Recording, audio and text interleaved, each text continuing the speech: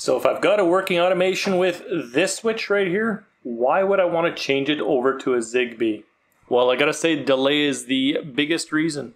From the time I push this button till the time that that fan goes on, and the automations that run with the associated device can take up to 5 minutes. That's the polling interval on the Wi-Fi device. So let's see if Zigbee does any better.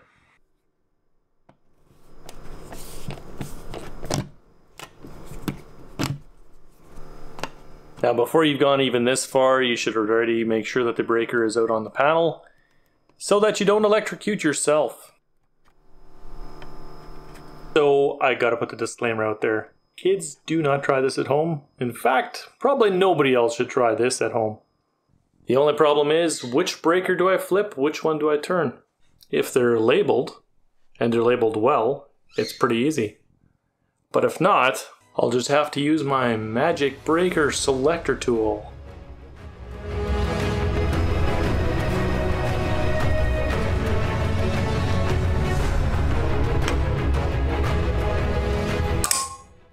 Next, to make sure that the power is in fact out, we're going to need Whistling Pete. Now because these tools frequently don't work or you don't know if the batteries in here are dead, I always test it with a live working plug before I stick my fingers in there anyway. Now that I know that the plug is dead, I'm safe to move around in here, so I'm going to take out the old switch and put the new one in. Alrighty, so we got the old switch out, and the new one's a little bit different on the back, as you can see here. The only thing left to do is turn on the power, make sure I hooked everything up correctly, and then connect it up to my Hubitat and select the automation I want. Okay, so from the bottom end here, before I power it up, I'm going to make sure my Hubitat is ready. So to do that, I just click on the devices, add a device, and it's a Zigbee switch. And now before I do this, we're going to make sure that the power is on, and we'll see if it connects up. Okay, breaker is on. Let's see if we can get any luck. We start the pairing. And look at that, found a Zigbee device initializing. So that's pretty painless. So far that's been one of the many things I like about Zigbee. Anything I've paired up so far has been super quick and easy. And now we're just going to name it.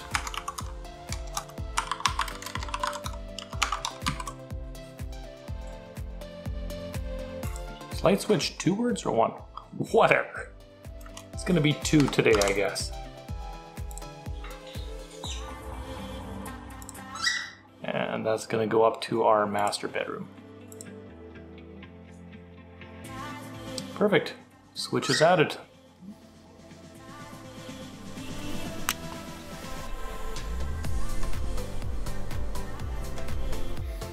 Great, now that we know it all works, we'll put the cover back on and fix up the automation.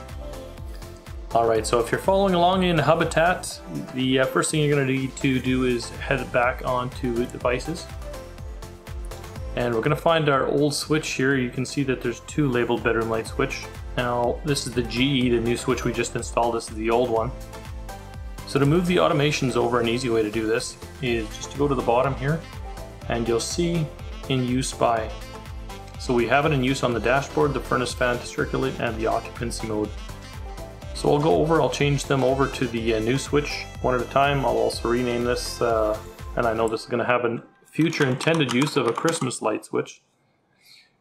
So we will save that right away, so it's easy for me to differentiate between the two.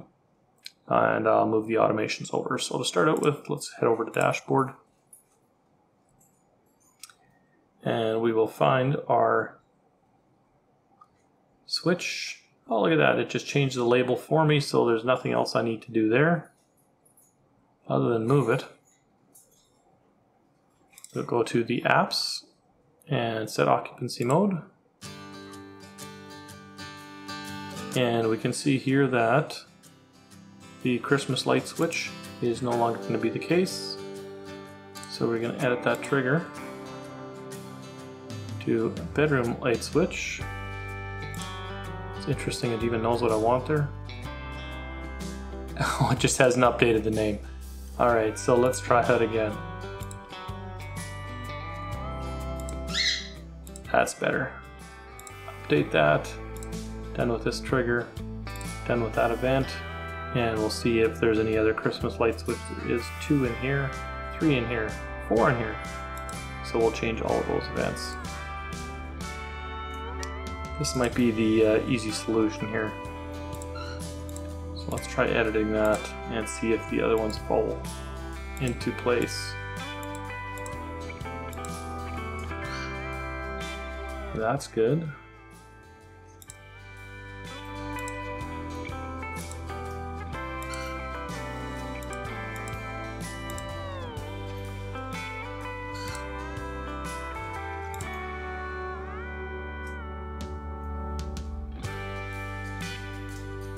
It's good, but it doesn't change in the rules up here.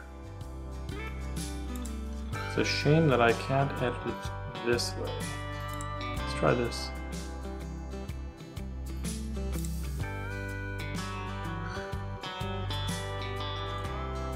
No, it's not letting me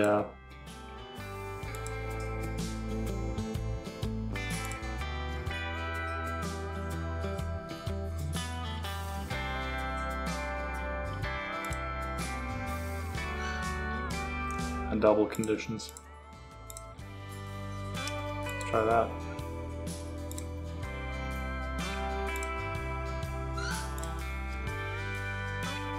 Okay, so that's a roundabout way of doing it. It's not nice, but it definitely did the trick. So I'll do the same for the other 3 here, and we'll get back to testing it out. Alright, so as you can see, I've got all the modes updated and bedroom light switches on in any of the variables here, so these should be set. We'll just click on Update Rule, and done. Last place we're going to go is Furnace Fan to Circulate. And I realize some of you probably want to see me do these because this is a bit of a pain in the butt if you do decide to change your switch. So here we go.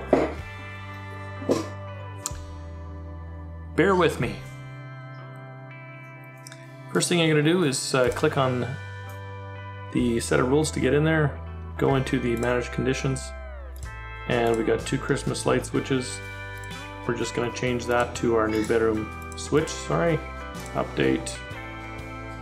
Done. Edit the other one. Change that to bedroom light switch. Update. And done. Done with conditions. Now what I really would like if Hubitat had taken and then made the affected conditions follow through with the... Now what I really would have appreciated if Hubitat would have taken the conditions and associated with the if statements so that everything would have updated. That would have been awesome, because this is a bit of a pain in the butt. So to start it with, anywhere that Christmas light shows up, edit the action, edit the if statement, and we want to insert a statement anytime we see bedroom light switch, so we're going to do that. And we're going to insert the same one that we had, bedroom light switch is off, bedroom light switch is off. And then we're going to delete the first one. Click anywhere else to disappear it. Done editing the expression. Done with the if then. And you'll see it updates up top here as well. So I'll go through the other ones and we'll just fast forward so you guys can watch.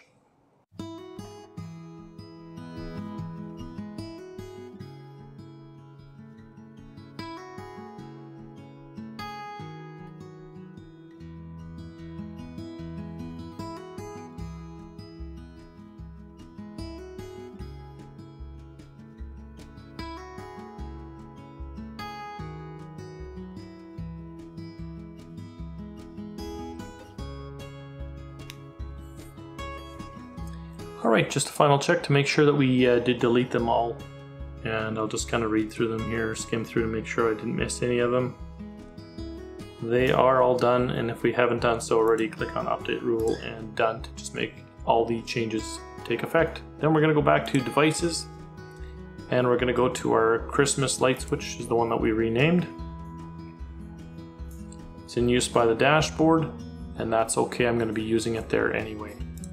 We're going to head to dashboard quickly.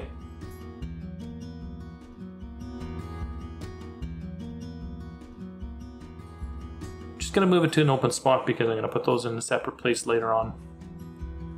We'll add our new switch in here right away. At the top, we're going to have it 2 wide.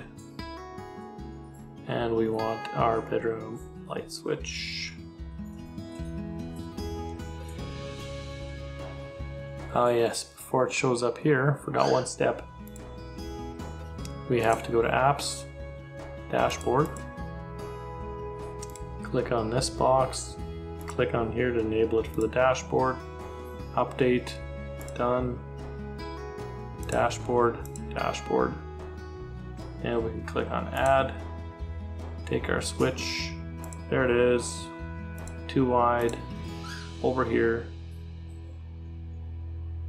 and it is a switch.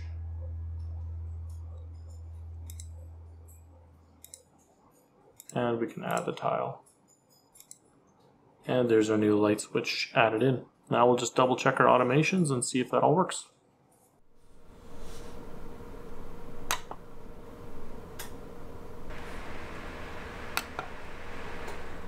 As you can see, that's instantaneous, so that's a huge win for me.